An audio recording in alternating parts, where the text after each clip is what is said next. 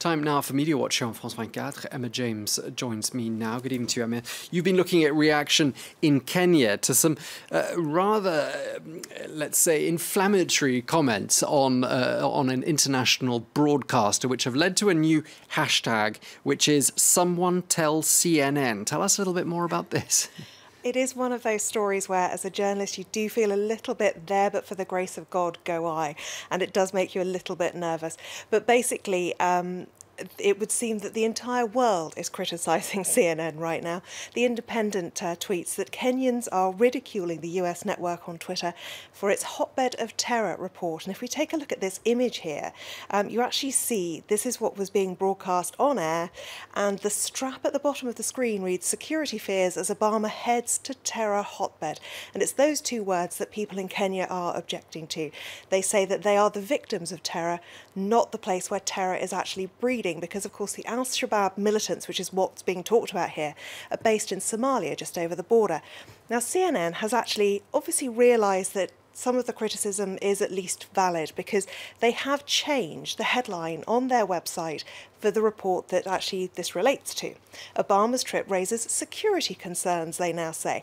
But if you scroll down, you look at the opening lines from this piece by Barbara Starr, and it says President Barack Obama is not just heading to his father's homeland, but to a region that's a hotbed of terror. So they really haven't entirely stepped away from the use of that phrase.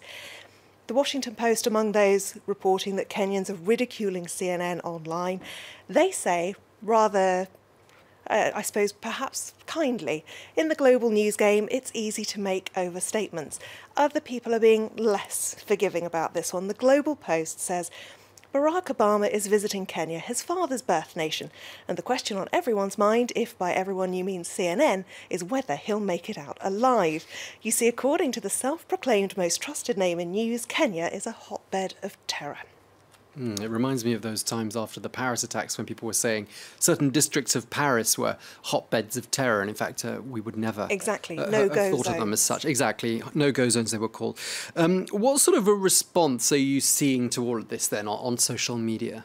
Well, the interesting thing is it's actually quite heartwarming, because often when there's a backlash on social media, because of the anonymity it affords people, people can become very aggressive, very unpleasant, and a lot of what they have to say they wouldn't necessarily say to anyone's face. But what we see with these tweets is a lot of pride in people's own identity and a lot of pride in their country. And this particular one is a quote from a Nigerian novelist, Chinua Achebe. Until lions have their own historians, history of the hunt will always glorify the hunter. Others are drawing parallels with the United States, saying if your country is a cool bed of peace as opposed to a hotbed of terror, why is it necessary to guard the president this way in your streets? It's a valid question to be asked. This Twitter user is talking about the fact that yesterday they were calling Kenya a hotbed. Is this peace? And of course that's an image there from the latest mass shooting in the United States, that cinema shooting, which saw 2 people killed and the gunman himself.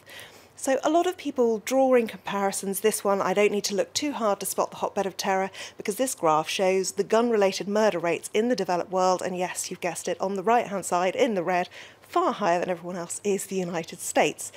Now, the Kenyan Interior Minister has actually called on CNN to apologise. So far, there's been no apology made, but it would appear that Kenyans are making the best of this, because if we look at this report from Capital FM, which is a Kenyan radio station, they say that Kenyans are using the hashtag Someone Tell CNN to actually showcase the brand of Kenya, if you like. And people are really talking about what it means to them to be Kenyan, what they're proud of, what Kenya means to them. And you're getting images like this amazing lion. Someone tell CNN that this is magical Kenya. Wildlife featuring very widely in these kind of images, and also cityscapes as well, to show that it isn't just the aftermath of terror attacks that you see in Kenya. There's also a great deal of beauty there too. There's also obviously a lot of humour. Kenyans won't give up. I'm still waiting for the CNN apology, says this Twitter user. And my favourite cartoon from the Daily Nation, which is a Kenyan newspaper, someone tell CNN, CNN, the error hotbed. Makes me want to go to Kenya, actually, looking at those pictures you just showed there. And some comments coming from far and wide, as we can see. One of them that you've picked out for us has come from none other than a former anchor on CNN. And interesting because she herself was born and brought up in Kenya. Yes, she says, Zain Verji, this is, she says her family has a 100-year history in Kenya, and so she feels very strongly that this is unfair. She said she rolled her eyes when she saw the term that was being used by CNN. And she says that a lot of Kenyans are very unhappy about it. However, she also goes on to defend CNN in some ways, saying words like hotbed catch the viewer's eye and drive up ratings. It's the American TV business, not just about Kenya. Africa is still perceived by the majority of US writers and producers as a dangerous place, that it's all pretty much the same. Now, as defences go, it's not the strongest one of CNN's editorial policy on this. She also goes on to then do exactly the same thing to other countries that she complains has happened to Kenya. She labels Iraq, Afghanistan and Libya as being, well, those are the kind of countries that we're talking about being hotbeds of terror. Now, there is an element of terror breeding ground, but if we're talking about the generalisation and her problem with that, she's just done exactly the same thing. Interestingly, CNN, it's pointed out by Nairobi News, it's not the first time that CNN have got things wrong when reporting Africa. Lots of errors in terms of maps. It would appear they're a little lacking when it comes to knowledge of geography.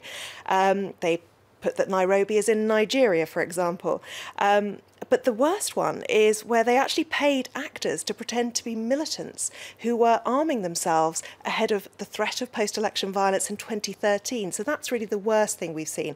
But to end on a lighter note, little bit risque this one, hope you're not too sensitive to these things. Someone tells CNN that the last time a Kenyan made a bed hot in Hawaii, it produced a president of the United States.